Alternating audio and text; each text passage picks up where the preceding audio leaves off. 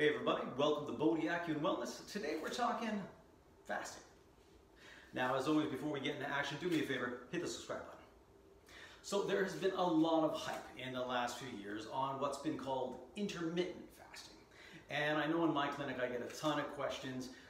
Is it healthy? Should I be doing it? What are the drawbacks of it? So I wanted to take a few moments and break down a few different protocols on how to use fasting so you can decide whether it's something you want to incorporate into your life and into your wellness regime. So first off, what is fasting? So simply put, it is an energy intake protocol, basically telling you when you're going to eat and when you're not going to eat. But what isn't it? It isn't starvation. It isn't a weight loss program. And although that is a really beneficial side effect of fasting, it's actually not what it's designed for. And now fasting has been used for thousands of years around the world in many, many cultures as a self-healing modality. But let's break it down so you can understand how does that actually work. So we need our little clock here. So if you think about it, every time you eat a meal, your body produces a hormone called insulin, which is a storage hormone. And it takes the food you eat and breaks it down and processes it and puts a little bit of sugar in your liver and a little bit in your muscles and a little bit in your brain and converts the rest and stores it really lovely as fat. And if you're eating relatively healthy, your liver is going to store about 12 hours of that stored sugar, what we call glycogen, in that liver before it runs out. So here's where we try to understand why you use fasting. So think if you had your last meal of the day, whatever, at 8 p.m. So 12 hours from then, at 8 a.m., your liver has run out of glycogen. And so what happens during that time is, once you eat, as I said, you spike your insulin, and then slowly over those 12 hours, the insulin slowly goes down. And as that hormone goes down, its opposite, glucagon, its energy release hormone, and growth hormone, your building hormone, both start to go up. And by 12 hours, the insulin's nice and low, and the glucagon and growth hormone are nice and high, and a really amazing process kicks in, which is called autophagy. And autophagy is really simply cellular recycling. And so what's happening in the body at that time is that because now the body's not processing food, it's not dealing with digestion, it frees up a lot of energy to go around and scour the body. Scour the body for broken tissue, malfunctioning tissue, cancerous tissue, sick tissue, any kind of tissue that's not working properly. And basically it cuts it up, eats it, breaks it down, gets rid of it. And so whatever that tissue was, say it was your immune system, your white blood cells, if they had dysfunction in them, it's going to cut those guys up, and what's going to happen is you're going to have a drop in white blood cells. Now that sounds bad, but what happens then is when you refeed, as soon as you eat, your body has a huge production, or creates a huge production of stem cells. And stem cells are basically undifferentiated cells. So kind of think of stem cells, if you were building a website, you would buy a template. And that template you could turn into any kind of website, whether it was a personal training website, whether it was an architecture website, whatever it may be, that template is going to allow you to build any other kind of website. And that's basically what a stem cell is. It's an undifferentiated cell that can actually be built into anything. So the body produces a whole bunch of these cells and says, okay, we got rid of a whole bunch of bad functioning white blood cells, go build a whole bunch of new ones that function properly. And so what it does is really heals disease and dysfunction in the body and increases the efficiency of every cell in the body. Now, the problem being is that most of us get up and eat breakfast. And as soon as we eat breakfast, we once again spike the insulin, drop the growth hormone, drop the glucagon, and autophagy shuts off. So for many of us, it's actually really hard to heal. And that old thing of breakfast is the most important meal of the day, this is not based in science. This was Mr. Kellogg's telling us that. Has nothing to do with science at all.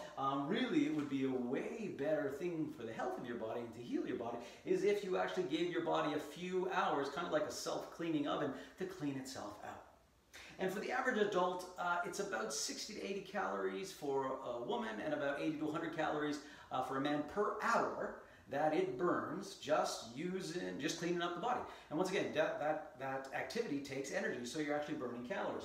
So This takes us to our first protocol. And the first protocol that I'm going to talk about is a 16-8, or sometimes adapted to an 18-6. And what that's meaning is that 16 hours of fasting, an 8-hour window for eating. So we ate dinner at 8 o'clock. 8 a.m., we get up, and at that point autophagy kicks in. And now we want to push, we've got 12 hours, and we want to push it another 4 hours till 12 o'clock to give us our 16 hours. And so that gives us 4 hours where our body's cleaning itself out, healing itself, and burning some extra calories. Now, in a perfect world, we'd want to actually push it a little bit longer, and that's what an 18-6 is, because studies have shown that peak autophagy, the best reaction of cellular healing, happens at up to about 18 hours. So pushing to 18 hours, so maybe to 2 o'clock, which would be, after a few weeks of doing this, you could do it no problem. But starting out with an 18-6 is a great way to start, because if we look at, for the average man, burning about 80 to 100 calories just from autophagy, in that extra 6 hours, that's going to give us a good 500 calories a day extra that we burn. Times 7 days in a week, now that's 3,500 calories, and suddenly we burned an extra pound of you. And that energy had to come from somewhere to do all that, and that comes from storage, comes from fats. So that's where the weight loss kicks in. But the other aspect of it is that when now you've cut out one meal, typically you eat fewer calories. And weight loss is all about calories in and calories out. And it doesn't matter how you do it. Fasting isn't doing some magical thing to do that. It's just cutting out a meal or cutting out a time that you could eat those meals in. So you're typically going to eat quite a bit fewer calories. However, in the long term, you want to watch calorie restriction because your metabolism will slow down. But over a short term, no problem. But even if you ate the same amount of calories that you needed in a day, and there's actually a great calorie calculator. Mayo Clinic does a great calorie calculator. I'll put it down below this video, so you can look at not just your what's called your BMR, your basal metabolic rate, the calories that your body needs just to lie in bed and do nothing, which for an adult male is about 12 times their body weight. For a female is about 10 times their body weight. But that's if you laid in bed all day. But you still got to work out, you still got to work, and so typically if you look at the average male, they're looking at about a 2,000 calorie BMR, but about a 2,700 calorie expenditure for the entire day. So it is a little bit different, but so the Mayo Clinic's calculator is really good. I'll drop it below. But the thing is that now we have 500 calories a day that we're just eating bad stuff in our body, getting rid of it, cleaning itself out, working more efficiently, and yes, definitely dropping some weight.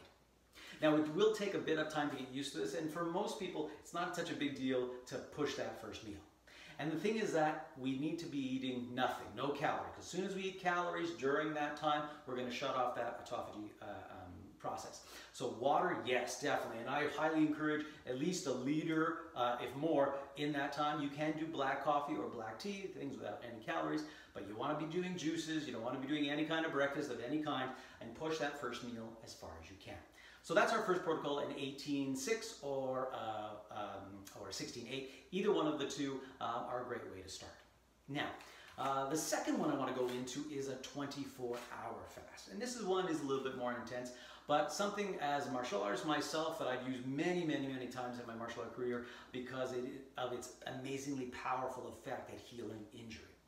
So in a 24-hour fast, average male has almost a 2,000% increase in growth hormone. It's about 1,300% for females. So it's actually a huge release of growth hormone, which is our nice builder and healing hormone. So it's quite wonderful. But the trick is, and this is what I stipulate, I typically do this if I'm going to do this, I do it typically on a Sunday into a Monday. Why? Well, the last thing we want to do is run out of glycogen, run out of sugar when we're at work, because then we're going to feel all lightheaded and terrible and whatnot. So basically the way we do a 24-hour fast. Typically I'll do it, as I said, on a Sunday, and I'll have breakfast sort of 9, 10 o'clock, and then I'll do lunch sort of sometime between 12 and 2. And I'll have 2 nice big meals, like 1,000 calories each. I'm getting my full at least 2,000 calories in.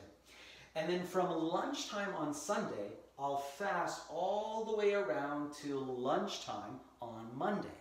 And then I'll have lunch on Monday and then dinner on Monday. And then I go back to regular eating. So chronologically, there was actually a 24-hour time span when I wasn't eating, but both days I still ate my normal amount of calories. So you didn't feel like, God, I'm starving and I didn't get to eat all day. So you're basically just missing that one meal a day. But the healing ability is absolutely amazing. There's been many times I've had my elbow popped, or I've tweaked my hip or my knee. I'll do a 24-hour fast, and literally I'm 90% healed in a day. It is amazing. Give it a try. Once again, during that 12-hour time, you want to drink a ton of water, Now, once again, this stuff is not for everybody. It is not. If you have type 1 diabetes, this is not something for you. You know, so make sure if you're going to entertain any of these, yeah, you check with your doctor beforehand. But for the average person without any undue medical concerns, yeah, this is actually a great thing to follow. So the last protocol that we're looking at is what's called a 5-2. And so as I talked about before, when you're looking at weight loss, and if you're looking for using fasting for weight loss, once again, it's just about energy in, energy out.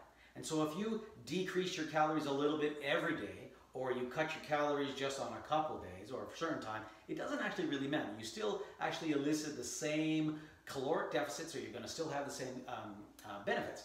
But the fasting adds that added autophagy, cellular healing and regeneration capability to keep your body healthier and more efficient. And that actually goes a little bit extra into both weight loss and to health.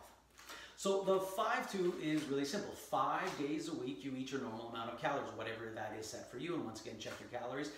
It's not something I recommend doing all the time. Don't get yourself crazy with calories. But it is a good thing to understand whereabouts you need.